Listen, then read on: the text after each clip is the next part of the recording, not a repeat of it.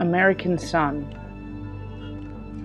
When I was 10, I rolled my hair in rags for Shirley Temple ringlets, polished my teeth white for a Pepsodent smile, clattered about in slick tap shoes, so my father sent me away to his mother in Japan, who took me in because I was hers.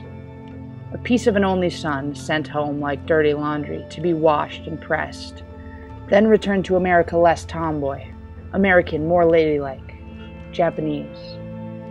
A daily reminder of him who only yesterday crossed that river on a swinging narrow bridge to school. A thin-boned body like his that worked years ago in the teeming rice fields until dark. Sadokeri, returning to one's origins, wherever that may be, a tradition in Japan. Caring for grandmothers and great-grandmothers, my father said, "Do this for me." Satokeri, returning and turning for an absentee son whose memories of boyhood days hardened like frosting on an uneven cake.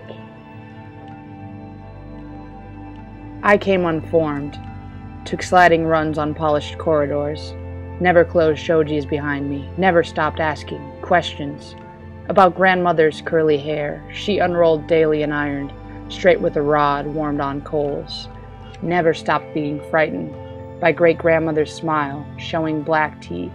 She died with a wad of cotton dipped in berry juice, like the grand dames in old Japanese movies. My grandmother answered only questions I never asked. Yes, your papa is my son.